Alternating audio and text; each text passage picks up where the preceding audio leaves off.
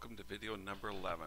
I'm trying to finish out the roofing worksheet where we left off yesterday, or where I left off with the last video was number of can vents, which I'm not going to have. In this roof we have two dormers, so on each side of the dormer there is a tin shingle area, and so that's going to be 4. Let's say the house has a satellite dish, which takes a good deal of time to take off and set back up properly and get it working. So I like to account for that. We're going to close roof ridge vents, and or we're going to cut the ridge and close in the can vents. That's pretty typical in our operation. It does have a bay window, and this is something that's I cut and pasted in, but this is a soffit to roof. It's a tight little area. Always takes one guy with a crowbar to climb up in there, and then there's some detail work to be done afterwards. I try to account for that. And the skylight always takes extra time. Those are some things I use to remember, to help myself remember that there's some trouble areas on a roof. Okay, we're going to go back and start filling in some materials. I should probably, I like to have those. Come back to home. I'm going to put those as all borders. Kind of makes it easier to see. Now, we don't have any panes frozen, so I can move anywhere I want to in this sheet. But for the next operation, I'm going to freeze panes. Come to view, go freeze panes, and it's going to freeze the pane. This is where the total squares, it's going to stop there, and everything is going to scroll up behind that. Just like that. Okay, so now we're going to start doing the automating part. Shingles. This cell, the number of shingles is going to be controlled by that cell.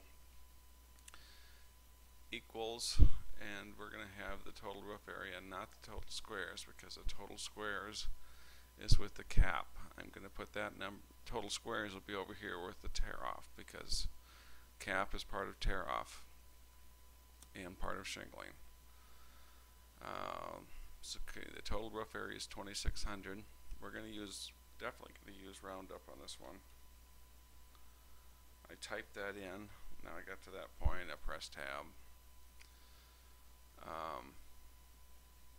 Equals the total roof area, and we're going to have to divide that by 100, and then we're going to put a comma, number of digits, bracket, and the argument, enter. So there's 27. There's some different type of font there. I wonder why that is. So just, yeah, see, I have Arial font here. I don't know why that is. And I've got Calibri on the numbers. Well, that's no big deal. Our hip and ridge, we have that entered, and actually this I should have put a marker on that to know that this was wrong. Let's go back and correct that, because I remember I just threw that in earlier trying to build that part. Hip and ridge equals our calculations over here. That's 140 lineal feet of hip and ridge, and I've got to convert that. See how it's up here on the formula now? I can see that that's hip and ridge. I should have put lineal feet of hip and ridge, then it would be more clear what it is. Okay, lineal feet of hip and ridge divided by 33 feet in a bundle. And we probably better go back to the beginning of that and round this up. Press tab.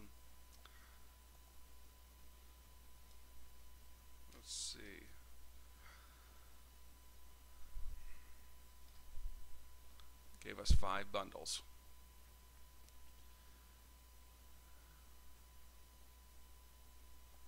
Now I'm going to want that over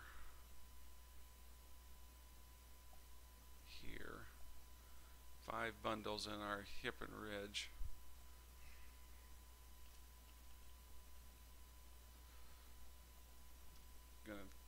I'm going to kind of reverse engineer this now.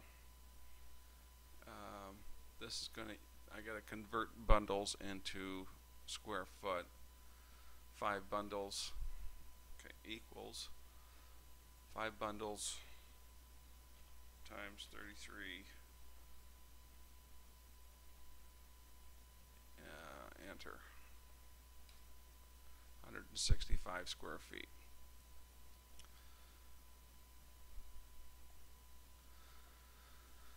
So our cap equals the 5 bundles. Enter. Now this is the reason I froze the panes, because now I can start working my way up, and I can see that all of my calculation areas are still up here. The lumberyard that I like to use charges me $5 a bundle for rooftop delivery.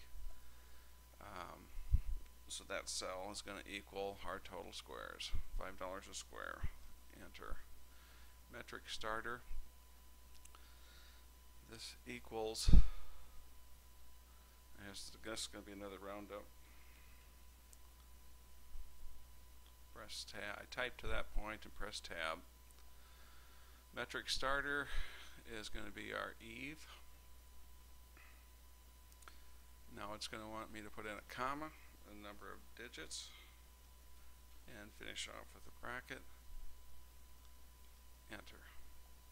And I screwed up, because I should take the eve divided by 100 lineal feet in the metric starter. See, the metric starter is 100 lineal feet. Now it's going to take 2 bundles of metric starter. Okay, I'm going to use regular tar paper, so I'm going to take, stay with it, better put the equals in, round up. So I can type it all the way, or I can come down here and highlight that and then tab. Number of squares divided by 4 squares per roll, comma, 0, bracket, enter. Winter guard, we already figured that up. Just equals number of rolls of winter guard, 12. I didn't have to have, I could have done the calculations for the number of rolls of winter guard. I could have done that over here. Doesn't matter. Okay, gutter apron is what we use on the eave. Equals eve. Here again, I forgot to put round up. Divided by, they come in 10-foot pieces. Divided by 10. Come back up here. Press tab. Come over here. Comma. 0, bracket, enter. 15 pieces of gutter apron to do the job. ODE is the metal that I prefer to use on my rakes. They come in 12-foot pieces. We're going to equal, we're not going to forget round up this time. Okay, rake there. Comma. 0, bracket, enter.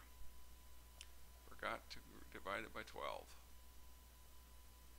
So before the comma, my number of rake, or my lineal feet of rake, and that's how I should have named that better. I should have said lineal feet of rake divided by 12. Enter. So 145 feet and 144 is 12 sticks. Instead I got 13, and I don't mind that at all. Valley equals, better round this up too.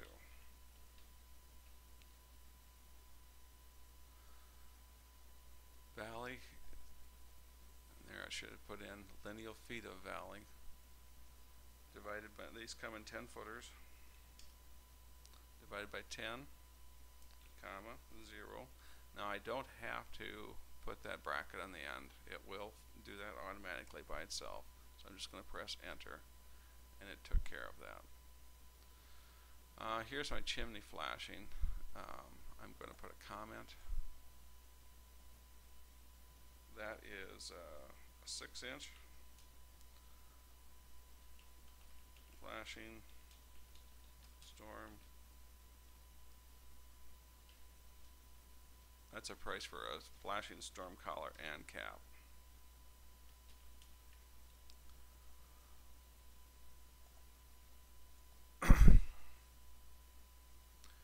And this is one of those set of questions.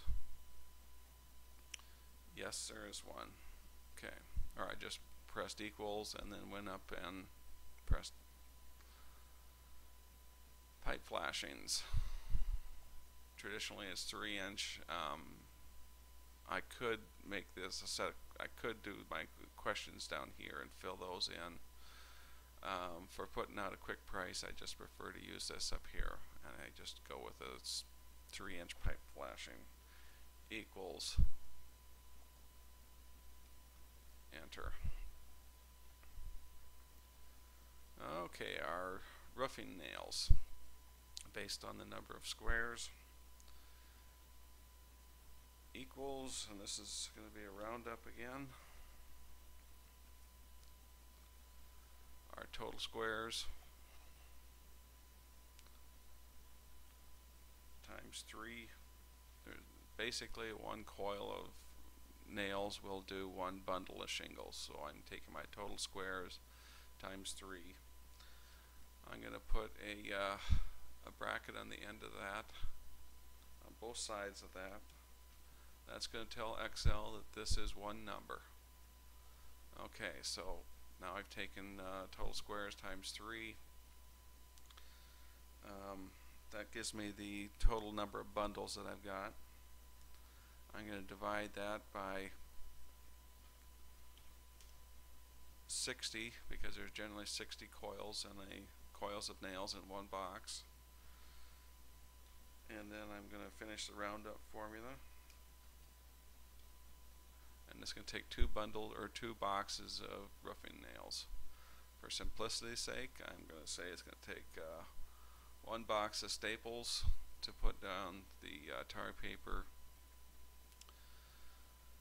1 box of staples for every box of roofing nails. So this equals roofing nails, enter. Especially on the taller roofs, the 12-12 pitches, it takes a lot of miscellaneous nails, so I just charge $1 for that. $1 per square. Enter. Okay, we're going to use the Omni vent with low profile, 30 lineal feet in a roll. Equals, round up, tab, 66 feet, and here's where I wrote it down properly. Lineal feet, ridge vent, divided by 30, comma, 0, enter. Take 3 bundles. Actually, it's going to take 2 bundles and have 6 feet left over, but for pricing, I better have 3 figured. These things are my less commonly used items down here that are probably not going to be part of the calculations. They just keep them here when I want to. I always put a base number, like say $75